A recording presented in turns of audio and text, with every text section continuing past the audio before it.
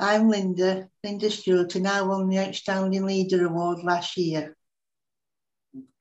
How did you feel when you found that you were nominated? I was over the moon, Jason. Excited. How did you feel when you won? It felt amazing. It was a dream come true. And what did winning the award mean to you?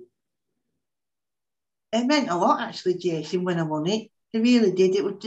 It's not something you get every day nominated for, and it was amazing to be nominated for it.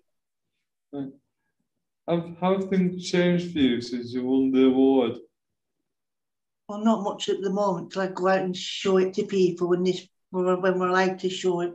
I'll take it out when this pandemic's over and take it out with me.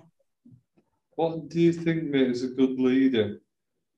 Good leadership skills, get more involved, and you learn a lot more new skills, like I did. What advice would you give to future winners? My advice is get involved in new leadership skills.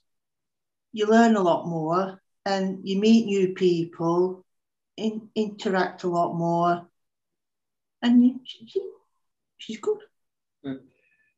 Finally, do you think that the David Russell Award for Outstanding Leadership is important, and why?